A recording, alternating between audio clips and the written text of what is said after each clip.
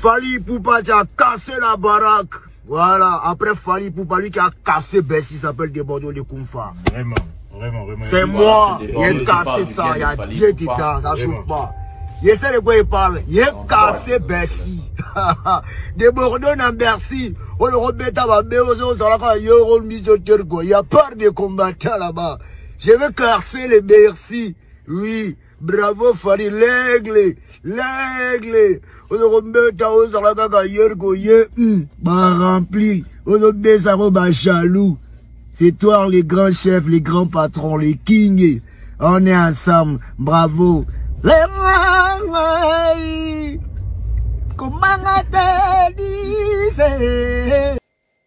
Salut mesdames et messieurs, salut aux warriors de monsieur Fally Ipupa, salut aux fans et mélomanes de la bonne musique. D'abord, la vidéo d'aujourd'hui, on va faire ça même 50 minutes, même 30 minutes, je sais pas. Vraiment, nous allons parler, nous avons des choses à décortiquer parce que la bêtise a dépassé ses limites. Donc, pensez à liker, à s'abonner et à activer la cloche de notification pour ne rien manquer. Et surtout, partagez mes vidéos sur vos mails respectifs sur Facebook et surtout sur vos groupes respectifs sur Facebook. Envoyez les gens sur WhatsApp, ça fait du bien d'agrandir la chaîne. J'ai salé les Ivoiriens, la Côte d'Ivoire, on vous aime. L'Afrique, on doit être unis. L'Afrique, on doit être unis. Abat le racisme, abat la séparation en Afrique. Voilà, ça c'est le même Debordo qui a déplacé ces mots, qui a parlé très mal à l'artiste musicien Fally Ipupa parce que l'artiste musicien Fally Ipupa aujourd'hui c'est le meilleur artiste de l'histoire africaine. C'est le meilleur artiste, c'est le number one aujourd'hui dans notre continent et c'est normal que l'artiste musicien Fally Ipupa puisse être courtoisé, avoir plusieurs productions, patati patata à gauche à droite, parce qu'il est le meilleur, il fait une très bonne musique, la musique de qualité, et c'est sa musique qui fait sa grandeur et sa force. Ce n'est pas des critiques, ce n'est pas des insultes sur internet. On a vu Debordo en train de féliciter l'artiste musicien Fally Ipupa après juste les concerts de sold out au Hôtel Accor Arena Bercy en sigle. Donc on a vu Debordo avoir aussi envie de faire un concert comme l'artiste musicien Fally Ipupa. Et aujourd'hui c'est le même Debordo en train de déplacer ses paroles. Et voilà. D'abord, un grand merci aux Ivoiriens. On a vu vraiment la maturité, la grandeur, la manière dont vous avez réagi parce que l'Afrique doit être unie. On n'a pas besoin de frontières en Afrique. On n'a pas besoin de séparer les Africains. L'Afrique, on doit être unis. Voilà, merci aux Ivoiriens. La réaction, elle est tellement bonne. J'ai apprécié vos réactions. J'ai regardé des commentaires, j'ai regardé des vidéos. Et aujourd'hui, on va décortiquer ça ensemble. Debordo est en train de traiter les Congolais de racistes.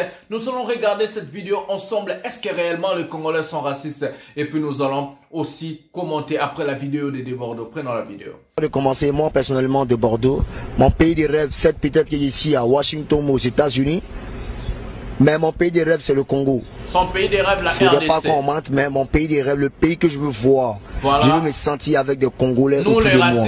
Je veux ressembler à Kofi Olomide, Papa Wemba. Si je pouvais changer de nationalité, j'allais le faire.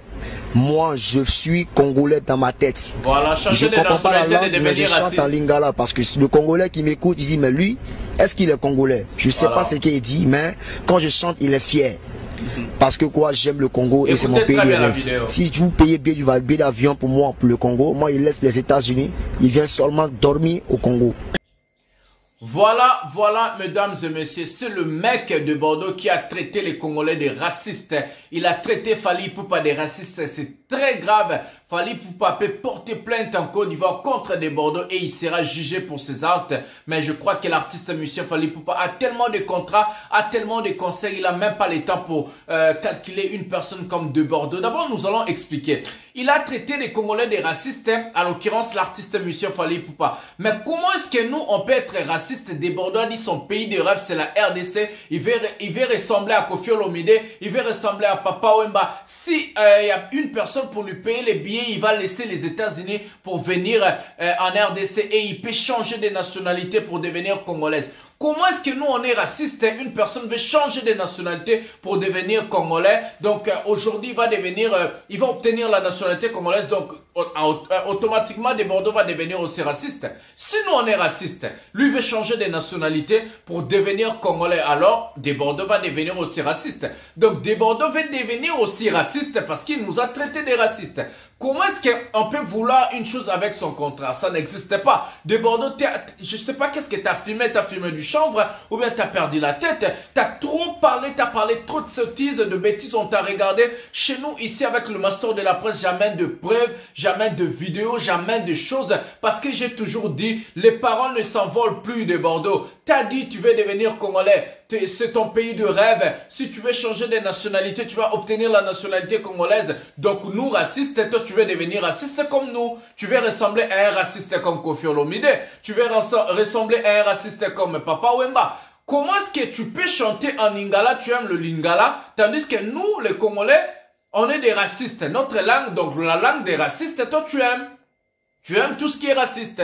Donc, automatiquement, les propos de Debordo, c'est contre Debordo et c'est condamnable en Afrique. On ne veut plus de frontières, on ne veut plus de choses pareilles, on ne veut plus avoir des gens pareils. Si ta musique ne marche plus, si tu n'as plus de niveau, alors Debordo, c'est mieux que de se taire et de fermer ta grosse gueule et de ta bouche et de fermer. D'abord, Debordo, tu n'as pas le niveau de l'artiste Monsieur Fally Ipupa. Nous allons prendre une vidéo. Après la vidéo, juste, nous allons vous montrer qui est réellement Fally Ipupa, parce que ce mec veut se comparer à une légende africaine, une personne qui fait la fierté de la musique congolaise et la musique africaine. Fally Ipupa, ce n'est plus un artiste africain, Fally Ipupa, c'est un artiste panafricain, donc Fally Ipupa est un artiste pour tout le monde. Il appartient plus à l'RDC. Asafou l'a dit, Fally Ipupa n'est plus congolais, Fally Ipupa c'est un artiste africain pour tout le monde. Alors prenons d'abord la vidéo pour montrer à Debordo qui est Fally Ipupa, parce qu'il a dit Fally Ipupa ne fait pas des chansons, il chante nanani nanana. Nous allons prendre cette vidéo, après juste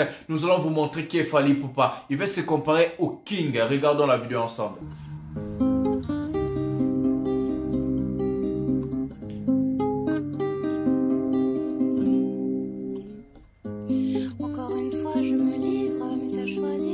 Une page se tourne dans mon livre et mi amour m'a blessé. Je t'aimais à mourir, mais j'ai fini mal aimé. Sans toi j'ai du mal à vivre. Voilà Amore, la chanson. Qui a eu tort, qui s'endort plein de remords. C'est ce Fally Ipupa qui chante Nyanani Nyanana.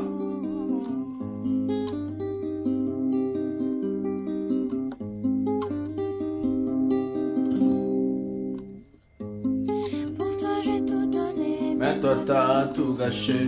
Je donnerais même ma vie pour t'avoir, mon bébé. Rends-moi la vie moins dure et reviens, mon bébé. Reviens. Pour toi j'ai tout donné. Debordo, t'écoutes, hein? Je donnerais même Pauvre Debordo. pour t'avoir, mon bébé. Rends-moi la vie moins dure et reviens, mon bébé. Reviens. Voilà, ça c'est... Voilà Debordo, ça c'est Fally Ipupa qui ne chante rien, qui chante nanani nanana, mais il y a 1000 covers. Debordo écrit sur YouTube, Fally Ipupa Amour et cover, tu vas voir comment est-ce que combien de personnes ont chanté la chanson Fally Ipupa écrit Fally Ipupa 8e merveille sur YouTube, tu vas voir beaucoup de covers. Toutes les chansons de Fally Ipupa, ce sont des hits. Fally Ipupa a travaillé dur. Fally Ipupa n'a pas fait ce jeu-là de clash. Fally Ipupa ne fait pas ce jeu-là de nanani nanana, venir à la télé, parler, clasher. Fally Ipupa n'est pas dans vos sottises, dans vos bêtises. C'est un père de famille, c'est une personne qui se respecte. Il ne peut jamais passer son temps à venir parler des sottises, des bêtises. Alors son temps, il prend ça pour travailler et de devenir ce qu'il est. C'est juste la jalousie. Cette histoire, ce n'est pas une histoire entre les Ivoiriens et les Congolais. C'est une histoire d'un idiot, je peux dire, une personne qui a fumé du chanvre, il a pris il est ivre, je ne sais pas quoi, qu'est-ce qu'il a pris, il est bombé comme nous on dit en RDC pour venir à la télé pour parler des bêtises. La Côte d'Ivoire et la RDC, on vous aime. La Côte d'Ivoire, c'est le deuxième pays de l'artiste Monsieur Fally Ipupa. Moi, je suis congolais, j'aime la Côte d'Ivoire, j'aime tout ce qui est la Côte d'Ivoire. On aime la nourriture, on aime le MEF, on aime tout ce qui est la Côte d'Ivoire. Fally Ipupa se sent comme un Africain, donc il ne se sent pas seulement comme un Congolais parce qu'il défend qui est la musique africaine. Voilà, c'est comme ça. Voilà, maintenant nous allons montrer à Debordo qui est Fally Ipupa parce qu'il a trop parlé avant de passer à la réponse des Ivoiriens contre Debordo. Écoutons. Fally Ipupa et Debordo sur Facebook. Fally Ipupa a 7,6 millions abonnés sur Facebook. À Debordo à 1,3 million. Voilà la différence, Debordo. Si on prend maintenant Fally Ipupa sur Instagram et Debordo, Fally Ipupa a 3,9 millions abonnés et Debordo a 93 000 abonnés. Si on prend maintenant Fally Ipupa et Debordo sur YouTube, Fally Ipupa a 2,5 millions abonnés, Debordo a que 300 000 abonnés sur YouTube. Donc voilà la différence. Si on part sur Spotify, écoute par mois, Fally Ipupa a à peu près 560 000 écoutes par mois. Debordo a que 20 000 écoutes par mois. Voilà la différence entre Debordo et Fally Ipupa. Juste les réseaux sociaux, Facebook, Instagram ou tous ces réseaux sociaux-là, c'est à cette personne, toi tu veux te comparer. Tu dis que tu es plus fort que Fally Ipupa. Avec quelle chanson? T'as déjà fait quelle chanson? Quel tube t'as fait? Fally Ipupa a original, Fally Ipupa a Sweet Life, Fally Ipupa a plusieurs chansons à succès tube. Ça frappe en Côte d'Ivoire, ça frappe partout en Afrique. Toi, tu veux te comparer à une personne pareille? D'abord, Debordo, nous allons prendre la réponse juste d'un Ivoirien, des Ivoiriens. Comment est-ce qu'ils sont contre Debordo? Et puis, à la fin, nous allons voir comment est-ce que Fally Ipupa aime bercer la Côte d'Ivoire, son deuxième pays. Prenons maintenant la vidéo des Ivoiriens contre Debordo. Un artiste qui joue la Champions League comparé. Voilà. Un artiste qui joue la Champions League, hein? Qui fait les zéniths, qui fait les percées, qui remplit des salles de concert de plus de 1 million de personnes. Non. Écoute, hein, Debordo. La vérité que tu n'aimes pas là, on va te dire. Moi, je ne suis pas gauche, je ne suis pas droite. Quand c'est carré, c'est carré. Si on prend ta carrière musicale, tout ton répertoire musical, tu as gagné quelques trophées. Voilà. Et c'est la vérité. Ta carrière comparée à Fally, c'est 0. Tu es un enfant devant Fally. Voilà. Au contraire, au lieu de venir t'asseoir pour venir clasher le pauvre monsieur qui t'a rien fait. En plus, Fally même ne te connaît pas. Voilà, ça c'est une vérité. Tu te lèves le matin comme ça, bah, Fally est nul.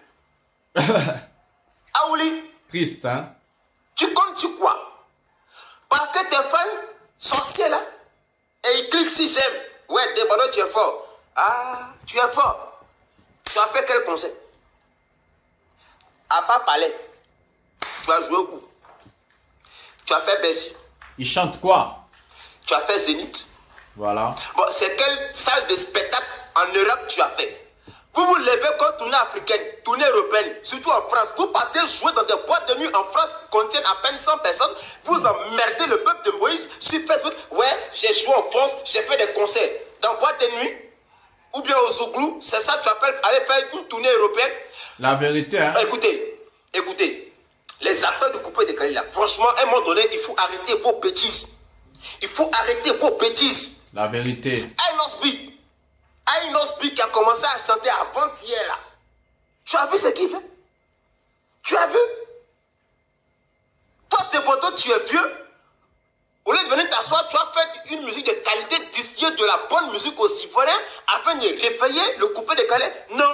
Voilà, il veut faire des classes. Toi, tu as assis, c'est pour te lever un matin pour dire Fally, il est nul. Que toi, tu es plus fort que Fally, il n'y a pas de problème. Mais tu dis que tu es fort que Fally. Moi, je peux comprendre que ça soit peut-être une idée qui est dans ta tête, oui. Mais si on prend ton répertoire musical et qu'on le compare à celui de Fally, toi et puis moi, tes fans, tes supporters, la Côte d'Ivoire complet, on sait que toi, devant Fally, tu es 0. Voilà, t'es nul. Ça là, nous-mêmes Ivoiriens là, on sait. Voilà. Parce qu'il faut être bête pour te soutenir dans cette bêtise. Voilà. Il faut vraiment être bête. Et c'est pourquoi parce que toi, si on te compare même à Sidiki, tu es un enfant devant Sidiki. Pourtant, Sidiki, c'est ton petit frère. Il y a mes sens, il y a des bonnes. Sidiki, c'est ton petit frère. La vérité, rien que la vérité. Oh oui, l'enfant, il fait basse. Il est comme ci, il est comme ça. Bon, lui, il fait basse, il a réussi. Toi, tu ne fais pas basse là. Depuis Coupé de Calais a commencé jusqu'à Douk Saga, Père Aslam, il est décédé. Arafat, Père Aslam, il est décédé. Toi, ta carrière là, pourquoi depuis là, ça ne décolle pas? Voilà. Parce que c'est les vraies questions que tes fans là. Moi, je ne suis pas fan de toi. Je ne suis pas fan de ta musique. Et tu le sais très bien. Depuis la création du Coupé de Calais, moi, j'ai toujours Daïchi. Je ne suis pas fan de toi. Je ne suis pas fan de ta musique. Mais si un artiste étranger vient te clasher bêtement, je viendrai te défendre parce que je suis ivoirien. Et si le clash n'est pas cohérent, je viendrai te défendre. Voilà, rien que la vérité. Lorsque tu pars clasher un artiste mondialement connu, interplanétaire, une légende, bien fait et que tu le traites de nul, pourtant toi-même tu es artiste, tu fous rien. Ça là, c'est une honte musicale que tu es en train d'instaurer et implanter aux Ivoiriens, à la culture ivoirienne et aux acteurs du coupé décalé. Rien que la jalousie nationale que tu leur donnes comme ça. C'est un fan abruti là, c'est eux qui vont te suivre dans cette bêtise. Voilà, ça c'est la vérité. Alors au Congo, tu sais combien d'artistes, musiciens congolais sont au Congo? J'ai à combien là? Il y en a beaucoup, hein. Il y en a beaucoup. Souvent, je ne sais pas, hein. Moi, je ne vous comprends pas, quoi. Et il y a des acteurs du showbiz qui t'encouragent. Bon, ils t'encouragent en quoi? Des stupides de merde. Tu dis que tu es fort, non? Il n'y a pas de problème. Ta musique se joue où? Nulle part. Ta musique que tu fais là, ça se joue où? Nulle part. Tu as fait quel gros concert dans ce monde? Tu as quel disque d'or? Disque de platine? Parce que oui, moi j'aimerais qu'on compare les choses de manière très intelligente. Voilà. Faut pas comparer pour comparer. On ne compare pas dans la bêtise, on ne compare pas dans l'animosité, on ne compare pas dans des spéculations à la con. On compare dans la vérité. Quand on compare quelque chose, il faut qu'on compare avec des preuves palpables, tangibles, visuelles, caressables, flexibles. Voilà. Tu as quel trophée? Tu as fait quel gros concert dans ce monde? Quelle est la qualité de la musique que tu distilles? Quel est ton répertoire musical? Parce que quand on veut comparer deux artistes, il faut qu'on prenne leur carrière artistique du début jusqu'à maintenant. Il faut qu'on compare ça. C'est simple. C'est Fally prendre les cachets des centaines de millions sans fonction de la qualité de sa musique. De la musique qu'il distille à la population mondiale. Ça, c'est capital, hein? Il y a artistes de 100 millions. Il y a artistes de 200 millions. Bien il y a artistes de 1 million. Il y a artistes de 100 000 francs CFA. Il y a artistes de 10 millions comme Fally Ipupa. Donc Fally Ipupa, c'est un artiste de 100 millions. Toi, tu es un artiste de 4 millions. Bon, il faut te poser la question de savoir pourquoi est-ce que toi, tu es un artiste de 4 millions et que Fally, qui est un artiste congolais, est un artiste payé à plus de centaines de millions de nos francs CFA. Pose-toi sur ces questions. Il faut que ces questions te taraudent la tête. C'est comme nous les blogueurs, influenceurs, comédiens, nous qui sommes sur la toile ici là. Comprenez? Il y a des gens là, quand ils signent un contrat, c'est 200 000. D'autres c'est 1 million. D'autres c'est 8 millions. D'autres c'est 15 millions. D'autres vont à Dubaï. Donc, il faut qu'on se pose des questions. Pourquoi mon ami là, il arrive à signer des contrats de plus de centaines de millions et puis nous deux on fait le même game, mais on n'a pas les mêmes chiffres de salaire et de cachet? C'est des questions comme cela que tu dois te poser. Voilà. Chacun a son niveau, chacun a son level. Bien Quand sûr. tu veux monter en puissance, il faut travailler. Travaille juste. Arrête de clasher à la con, Debordo. Pour raconter des futilités des bobards. Je suis désolé. Il faut vraiment qu'on apprenne à se dire les vérités. Les acteurs de coupé décalé, entre vous là, dites-vous la vérité. C'est très important. Il faut vous dire la vérité entre vous-même. Parce que votre hypocrisie là, il y en a marre. Voilà. Il y en a marre. Vous avez critiqué Arafat ici. Arafat était les artistes. Arafat casse des artistes. Arafat fait ci, il fait ça. Arafat est parti. Qui parle encore de la musique ivoirienne? Vous êtes où? Le seul sur qui on comptait, Debordo. Tu passes ton temps à faire des clashs inutiles. Quand ce combat-là, on va le gagner. Ah bon? Comment? De quel combat tu parles? De quel combat tu parles? Tu parles de quoi? Quand tu peux te comparer à Fally ou pas? Non, je parle de manière musicalement parlant. Sinon, humainement parlant, je ne sais pas. Mais musicalement parlant, tu peux te comparer à Fally? Voilà. Il faut être un peu intelligent, Debordo. Tu débordes dans tout sauf dans la musique. Il est bête. Si on prend ton répertoire musical, tu as chanté combien de chansons et puis on ne peut pas respirer? D'abord, il chante quoi? C'est quelle bonne chanson tu as chanté et puis on ne peut pas respirer? C'est quel trophée tu as gagné et puis on ne peut pas respirer? C'est quel concert tu as fait et puis on ne peut pas respirer? C'est un Ivoirien. Voilà, la Côte d'Ivoire. Je salue la maturité des Ivoiriens. Merci vraiment de tout ce que vous êtes en train de faire. Fally Ipupa, c'est un artiste à protéger en Afrique, surtout l'Afrique francophone, parce qu'on a vu les flows, Davido, Wizkid, patati patata. Fally Ipupa est le seul artiste et musicien aujourd'hui à faire vraiment face à ces gens-là. Donc avec une musique vraiment à un niveau très élevé. Vraiment, félicitations aux Ivoiriens, on vous aime beaucoup. Fally Ipupa a fait featuring avec DJ Arafat, 2 chansons, 3 chansons comme ça. Fally Ipupa a fait featuring avec Salfou. Donc Fally Ipupa aime la Côte d'Ivoire et la Côte d'Ivoire c'est le deuxième pays de l'artiste musicien Fally Ipupa. Moi son porte-parole, je sais ce que je suis en train de dire. Donc c'est comme ça, merci pour la maturité. Les concerts est fixé. Donc Fally Ipupa va arriver en Côte d'Ivoire pour 4 dates. Les concerts et fixer la jalousie où Debordo est en train de faire et les autres parce que vous allez jouer nulle part. Donc Fally Ipupa va fixer ses concerts. On veut que Debordo puisse mettre le même prix que le concert de Fally Ipupa et le même date et puis on verra qui va gagner. Donc si tu es un artiste, les artistes font de preuves, les artistes et ils amènent des choses. Les artistes ne parlent pas trop sur internet. C'est juste ton travail qui va te parler. Mes œuvres parlent à ma place. Voilà, c'est comme ça Debordo. Il faut laisser tes œuvres parler à ta place et non toi venir parler devant tes œuvres où tu n'as même pas. Voilà. Nous allons prendre la compilation de l'artiste musicien Fally Ipupa avant de finir la vidéo en Côte d'Ivoire. Prenons la compilation de Fally Ipupa. Fally Ipupa Abidjan. Debordo, t'écoutes ça? Abidjan chante la rumba Debordo. Est-ce que t'as écouté Debordo? Pauvre Debordo. Ça c'est la Côte d'Ivoire qui chante. Debordo ouvre les oreilles.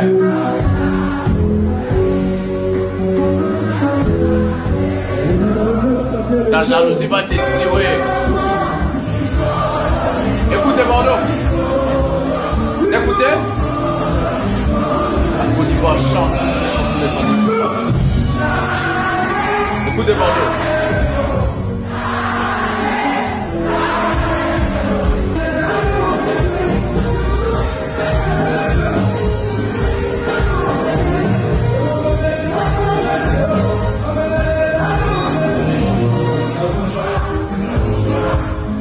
Debordo, écoute ça. Ça s'enjaille. Debordo jaloué. Debordo jaloué.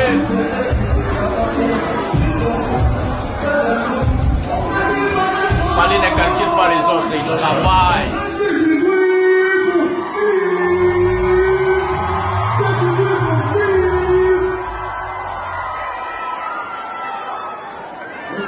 Bonsoir. Je suis super content d'être là ce soir. Ça faisait super longtemps que j'étais pas venu. C'est un honneur d'être là avec mon grand frère ici, Fally. Merci. Merci d'avoir montré le chemin, merci d'avoir montré la direction. C'est toi qui a montré la direction, le chemin, c'est Fally Ipupa Debordo. Gims l'a dit. C'était un vrai show de rumba. Merci, j'ai pris des notes. Faites du bruit pour la personne, faites du bruit. Debordo, t'as vu ça? Abidjan.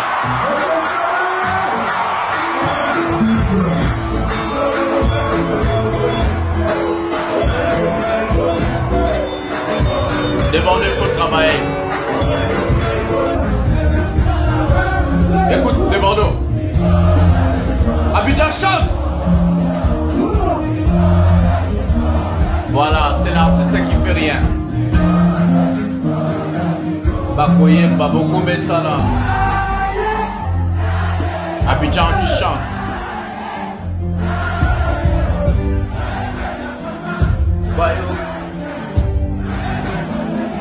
Abidjan chante, Debordo. Le master de la presse est là pour vous recadrer.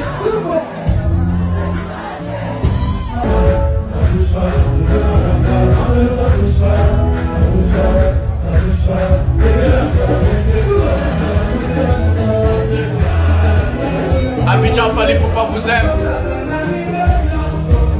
La Côte d'Ivoire, on vous aime. L'Afrique est née. Abat la balkanisation en Afrique. Abat le racisme en Afrique. On est ensemble. Voilà la Côte d'Ivoire des Bordeaux. La rumba.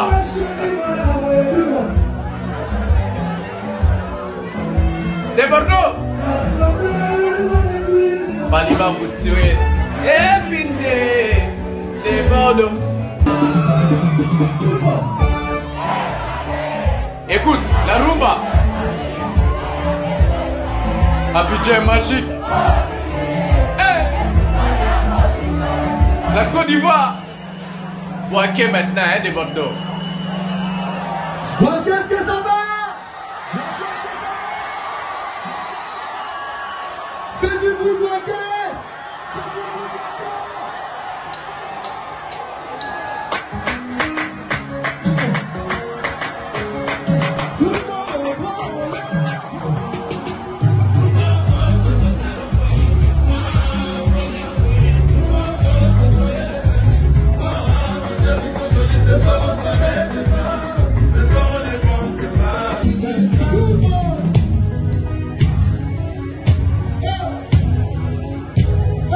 Ça chante.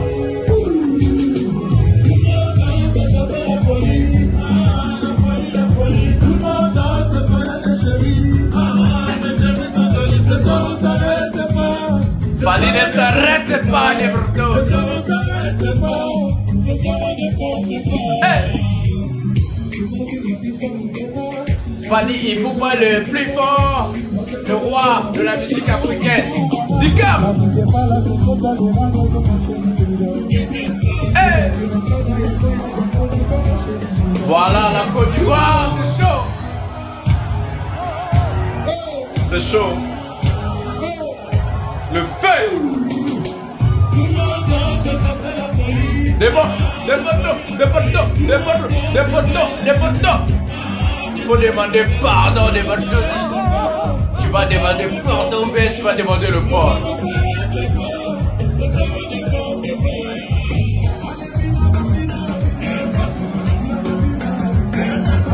Debordo, tu dois demander pardon.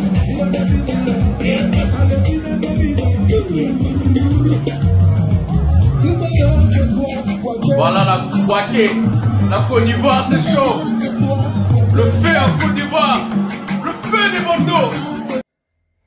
Voilà, mesdames et messieurs, on a regardé la compilation de l'artiste émission Fally Ipupa en Côte d'Ivoire l'année passée. Ça, c'est l'artiste que les Ivoiriens aiment. Ça, c'est l'artiste de la Côte d'Ivoire. Le cœur de la Côte d'Ivoire, c'est Fally Ipupa. Fally Ipupa aime la Côte d'Ivoire, c'est son deuxième pays, il a toujours dit ça. Il se sent comme chez lui en Côte d'Ivoire. Il a une maison en Côte d'Ivoire. Fally Ipupa, c'est un Ivoirien congolais. Donc Fally Ipupa, c'est un artiste panafricain. Fally Ipupa est un artiste pour tout le monde en Afrique. Il défend l'Afrique comme il faut. Alors Debordo, il faut arrêter avec la jalousie. Debordo, il faut arrêter d'être aigri. Plutôt, il faut aller travailler. C'est ta musique qui va parler à ta place. C'est tes œuvres qui va parler à ta place.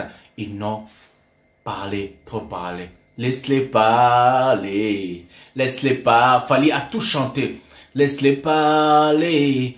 On calcule pas les autres. Jaja. Laissez-moi tranquille, Debordo. Dieu ne vous déteste pas, il préfère Fally. Merci Nzambé. Jaloux. Debordo, jaloux. Pourquoi vous n'allez pas réussir? Parce que Fally Ipupa n'est pas jaloux. Des jaloux n'ont jamais gagné. Des jaloux n'ont jamais réussi dans ce monde ici. Fally Ipupa toujours l'icolo comme les Ivoiriens ont dit. 4 dates en Côte d'Ivoire, Fally Ipupa arrive. La Côte d'Ivoire, achetez vos tickets massivement. Ça sera du feu dans le concert de l'artiste monsieur Fally Ipupa en Côte d'Ivoire pour 4 dates. Donc ça sera du feu. On aime faire la musique là-bas. Ça sera vraiment de sold out, carton partout. Sur ces, pensez à liker, à s'abonner et activer la cloche de notification pour ne rien rater. Et surtout rester branché à la chaîne 100% Fally Ipupa, le master de la presse, votre humble serviteur, défenseur de l'artiste monsieur Fally Ipupa, porte-parole de Warrior et surtout défenseur de la vérité. C'était juste un spécial pardon Debordo. Tu vas demander pardon. T'as écouté Debordo? Je sais que tu demanderas pardon tôt ou tard. Parce que ce que tu as dit, ce que tu as fait, ça va te coûter très cher. Moi, je te préviens, mon frère. Debordo, je te préviens, ça va te coûter très cher. Sur ce, prenez soin de vous. On se voit à la prochaine.